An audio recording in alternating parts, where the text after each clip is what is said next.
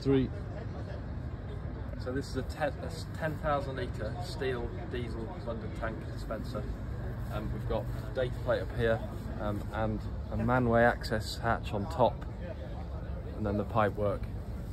And in here we've got the 2-inch fill point connection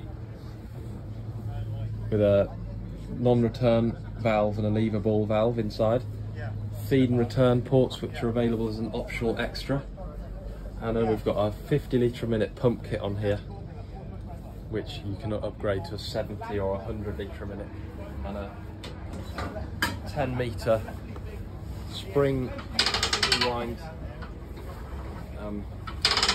hose reel. And yeah, that goes in and out very easily. Keeps the hose nice and neat. And then we've got a high level alarm which beeps when it gets full, and then we've got a contents level gauge which you pull down and leave and it will provide a reading. And then we've got the pump feed going into the tank, and it's all secure inside a